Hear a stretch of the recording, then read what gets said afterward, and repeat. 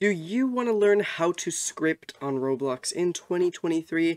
If so, you're in the perfect place because in this 14-part series, I'm going to be guiding you through everything you need to know about scripting. Today, we are going to start about printing. So, what is printing? I usually start out these videos by explaining the topic of the video, and let's define printing. So printing is essentially writing a message to ourselves as developers. So you can now call yourself a developer as you're embarking on this world of scripting. It's really fun, so buckle up for some awesome content. So printing, like I said, is kind of like writing a message to us as a developer. It's writing something that we can look at for specifically debugging. That's one of the scripting terms. If you get into programming, you'll hear people talk about debugging, and that just means fixing your code. So yeah, let's go ahead and start with scripts and how we can actually even make a script, and just even so that we can script it all. So what you're going to do is you're going to notice you have these icons in Roblox Studio. If you don't know how to do that, I'll leave a link down in the description to a video. It may be from like 2020 or something, but it doesn't matter. It's still the same steps. So make sure you have that installed. And what you're going to want to do is you're going to come to Server Script Service. Now, this is where I keep most of my scripts when I'm scripting. It's because this is a good place to store all of your server-sided scripts. We'll get into that in a future episode, server versus client, so make sure you're tuning in for these videos. But yeah, so what you're going to do, if you hover over any of these things, these are called services, okay? So there's workspace, players, lighting, material service, all these things, and then there's server script service. If you hover your mouse over it, you're going to see this little plus icon, and if you click it, you can actually see a ton of different things you can put inside of your game. Now, for the purpose of this series, we're going to be focusing on scripting, so you can search up script and make sure it's not a module script or a local script. You want a regular script. And if you click it, you'll notice that you're magically teleported into this world of code. So congratulations, you have made a script. So the way you can navigate between this and your game are these tabs over here. I'm kind of circling my mouse around so you can see it. There's the script tab, and then there's the base plate tab. You can click these to go between your games, so you can switch between the game here and the script here, okay? So that's how you navigate. And what is going on here, you may be asking? We have this weird print hello world, we have lines, we have like this blank almost spreadsheet sort of thing, and we have now a script inside a server script service. So there's a lot to cover real quick in a pretty short amount of time. So first, let me just show you quickly how you can name your scripts, because this is going to be something that you really want to do. So how do you rename your script? So this one's pretty simple. What you're going to want to do, and I actually should have mentioned that at first, if you don't see this explorer where all these services are, and this little window called properties, you're going to want to open them, and the way you do that is by clicking this view button up here, and then you click explorer and properties. That's just to toggle them on and off. As you can see, I'm clicking and clicking and it goes on and off. I would always keep these two on because they're going to be super important in making games. So properties kind of like it deals with, well, the properties. It kind of shows or tells you the different aspects of an item. So for example, the script, and by the way, if you want to open into a script for the first time, you can just double click it, and that will open up this tab that you can then switch back and forth, exit out, double click again. So how can you rename this script? You can do it one of two ways. You can either click the name script and wait a second, and it'll open that up right there so you can type something in, and we can call this print script. But another way to do it is to go into the properties, and down here you can see name. Inside of properties, once you've clicked an item, like this script right here, you can change the name by just clicking that right there and giving it a name. Okay, so now that we've gone over that and the essential components of switching between scenes and all that, let's go ahead and see what this is talking about, where it says print hello world. So what is this even talking about, you may ask? And it's saying we're going to write a message to us as the developer. We're going to write a message that says to us as the developer, hello world. Why? I mean, it's just kind of a basic developer prompt. It's kind of the thing that's been going on since the early days of development history. That's just kind of the basic thing. When you open up a brand new script, it prints hello world. It's just, I don't know. I don't know why it started. If somebody knows the history of that, please feel free to comment it below. But yeah, let's go ahead and see what this actually does. By the way, sorry about all those notifications up here. I've got that turned off. Okay, so how do we actually play our game? So there are two ways you can do this. Remember, these tabs from earlier where we clicked view? Well, there's one called home. There's home, model, avatar, test, view, and plugins. And if you click home, you can see this big blue play button.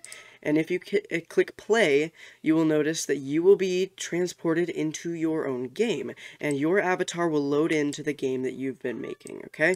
Now, the cool thing is, if you come down to the output, and I'm going to show you how to open that right now, actually, before we get ahead of ourselves, just like with the Explorer and properties, you go to view, and you're going to want to click this output button right here.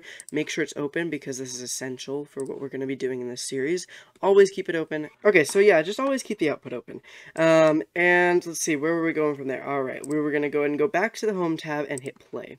So now that you have the output open, you're going to see this little message written to us in the output. And if you scroll up a little bit, it says, "Hello World."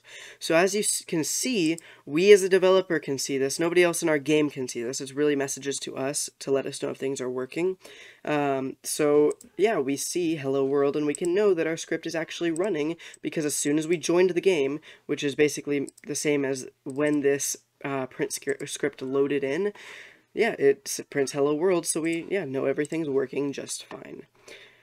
Now, let's go ahead and come back into our script, double click, and let's remove this whole thing. Let's just highlight it and hit delete. Scripts work in lines, so when you press enter, it drops down a new line, and you can write stuff on different lines, right? I'm just mashing a bunch of keys, okay? And yeah, as you can see, we can write different lines, and you're going to have spacing and all that fun stuff pretty soon. We're going to talk about that. But we have different lines we can drop down and write different parts of our code on. And again, that's just by pressing enter and backspace to delete, obviously. So we can, in the first line where we just removed our print script, we're going to go ahead and write the word print. Okay, so print, just as we saw, is a way to print things into the output, and the way we do this is by writing print and then an open and closed parenthesis, okay? Make sure you have these two right here, and I'm actually going to zoom in a little bit so you guys can see a little better. Make sure you have these two right here, and if you want to zoom in and out of your own script, you hold Control and scroll your mouse up or down. So you have these two parentheses, and you can print a number of things. I'm going to show you the basic things that you can print, because we're going to quickly, before I end this first video, we're going to talk about the different data types. So have 3 prints ready, okay?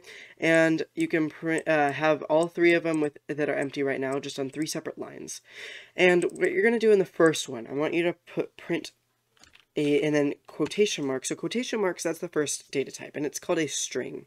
A string is any bit of text. So the words I'm talking right now, it's technically a string.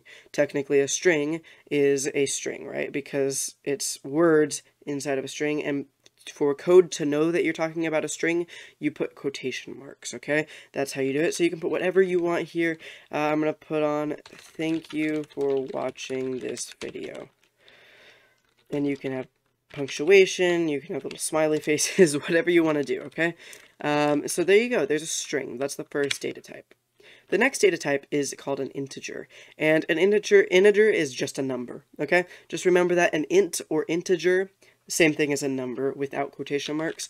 So you can type whatever number you want. Let's just type 1, because why not? So that is an integer, okay? Now, quick thing to mention, these are 2 different things. String 1 and integer 1 are 2 different things, because they're 2 different types of data. The string is like the word 1. It's not the word 1, but it is a string version of the letter 1. And then this is an actual number. And numbers, integers, we can actually do math with. So we can say, like, print 1 plus 3, and if we actually play that and scroll up in the output, you can see, let's go and scroll up, we get 4, okay? And we have "Thank you for watching this video." So we have 4 printed because we can do math with numbers. And obviously you can do plus, minus, the asterisk, which is the same as division, okay? I mean multiplication, so 1 times 3, and division. There you go. And those are the basic ones. There's obviously other math functions, but we don't really need to get into those right now. So let's just print 4. So basically, you're just going to want to keep that in mind. This is not the same thing as this. This is an integer, this is a string. The last thing is a Boolean, or shortened as bool, and a Boolean is either true or false. Again, these are also not the same as strings, so you do not put them in quotation marks. You just write them out, and a computer just basically knows them as yes or no. Whoops. Sorry, this is old code. Alright, so computer, if you say true, it knows that as yes, okay, or true. If you say false, it means that's false, incorrect, no, right? So later on, we'll say something like, if 1 plus 1 equals 2, then print true. Now, this is going to seem pretty out there for you guys because you haven't learned that yet, but just keep in mind, I'm just trying to show you guys that a Boolean is either true or false, and it's, again, not a string. These are all different types. All three of these are different types. This is not an integer or a Boolean, it's a string. This is not a string or a Boolean, this is an integer. And this is not a string or an integer, it's a Boolean. That's basically it, and you can print different things to yourself in certain circumstances. Like later we're going to print, we can print the different players in the game so that we can figure out, hey, what's going on, all that sort of stuff. But now, one more thing I want to show you. And I'm just going to mash a ton of buttons right now, and I'm going to hit play, and it's going to try and print whatever the heck I just mashed up. And as you can see, it prints nil. Nil basically just means, hey, I don't know what to do, that doesn't exist, okay? So this is saying, I don't know what to do, you have not defined this, because it thinks, see right here, it says error type. It doesn't know what's going on, it just thinks that we are referencing this variable, which we'll get into in a future video. So, if you wanted to print this huge thing, put it in quotation marks, right? You can totally do that, and that is, once again, a string.